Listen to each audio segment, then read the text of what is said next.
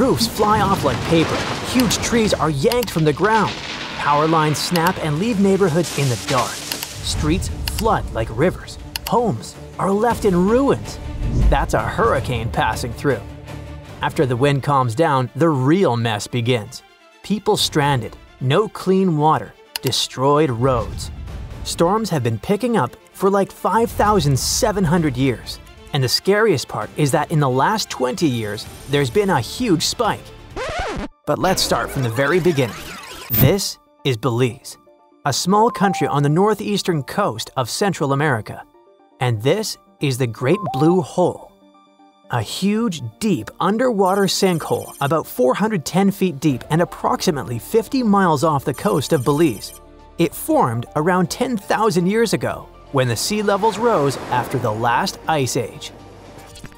A team of scientists arrived in Central America to study mud from way down in the Great Blue. They pulled out a long sample of sediment, which is basically layers of stuff that's settled over time. You might ask, so what? How are tropical storms connected with this sediment? Let's see. Tropical cyclones are big, spinning storms that form over warm ocean water. They pull up heat from the sea and blast it into the sky. And yeah, they can be devastatingly destructive, with super strong winds, heavy rain, and floods from big waves. And mud cores like the one the researchers pulled up are actually records of tropical storms. The sample they pulled up was 98 feet long, which made it the longest ever found in that area. Here's how it works. Every year, two thin layers of sediment settle in the hole where the weather is calm. But when a big storm hits, it leaves behind a different, messier layer. So by looking at these layers, scientists could tell how many storms hit that spot over the last 5,700 years. It's like counting tree rings, you know? Anyway, what they found was rather unexpected. It turns out that tropical cyclones had been getting more and more common.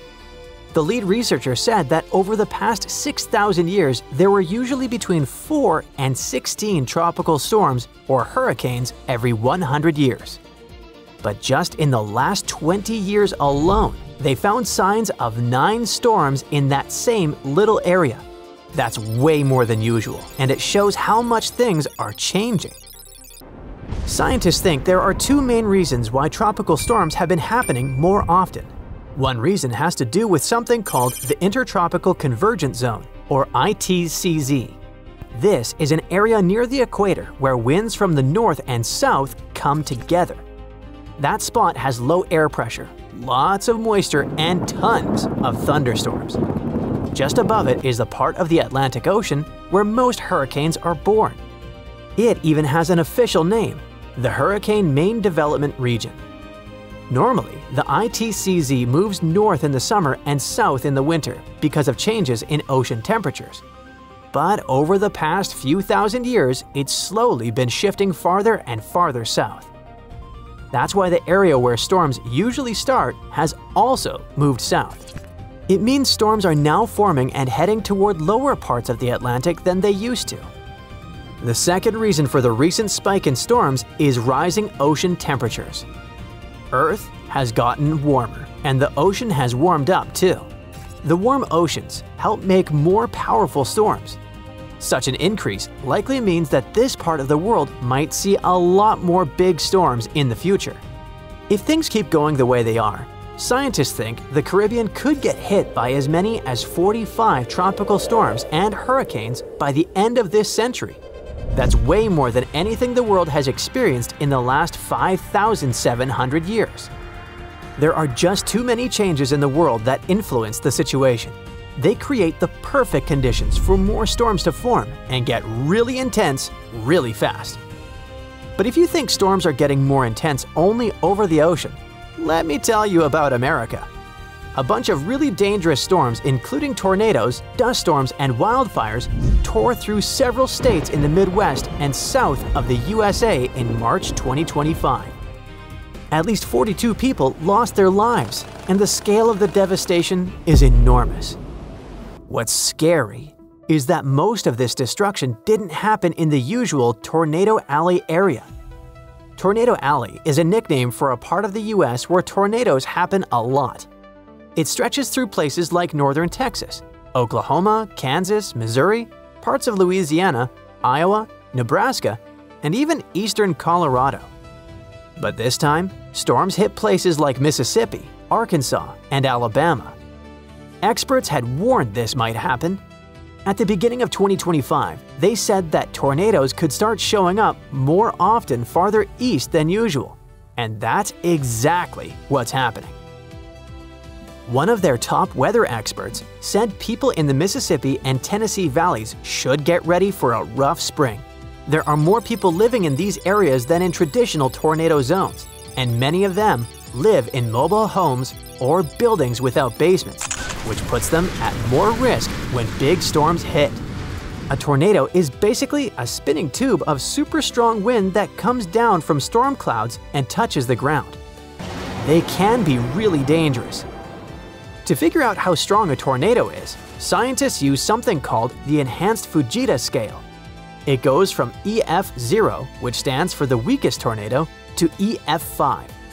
Such a tornado is crazy strong, tear your house apart strong. The main question is, why are tornadoes happening more in the east now? In the US, tornado season usually kicks off in March.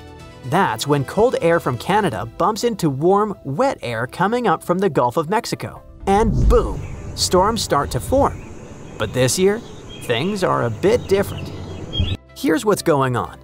There's a big patch of high pressure, basically a chunk of calm, warm air hanging over the southwest. That's keeping things more stable out west, so fewer thunderstorms as well as fewer tornadoes are expected there. So, tornadoes are shifting eastward. Meanwhile, the Gulf of Mexico is super warm this year, and that's helping storms form in the southeastern US. The warm water adds a lot of energy to the atmosphere, which can lead to stronger, more frequent storms in places like Mississippi, Alabama, and Tennessee.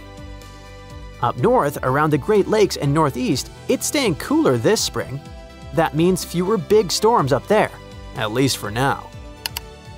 Now, let's get back to those devastating March storms. On March 14 and 15, a huge storm system blasted through parts of the central and southern US.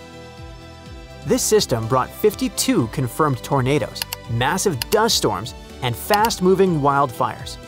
It all led to almost 1,100 canceled flights. About 150 million people were affected by this natural disaster. Two really strong tornadoes classified as EF4s hit Arkansas. The damage was incredible. One of those tornadoes, which hit a town called Diaz, had winds up to 190 miles per hour. That's insanely fast! For comparison, the average speed of a Formula One car is around 130 to 160 miles per hour. It was the first time in over 25 years that Arkansas got hit by two EF4s on the same day. Experts also recorded wind gusts moving at a speed of over 80 miles per hour in the southern plains. In Texas, dust storms led to fatal car crashes. Wildfires, caused and driven by the strong winds, burned through parts of Texas and Oklahoma. Oklahoma alone had more than 130 fires. So, what's next? Experts think the US could see between 1,300 and 1,450 tornadoes in 2025. That's way more than the usual 1,225. And it's not just about tornadoes. A warmer atmosphere can hold more moisture.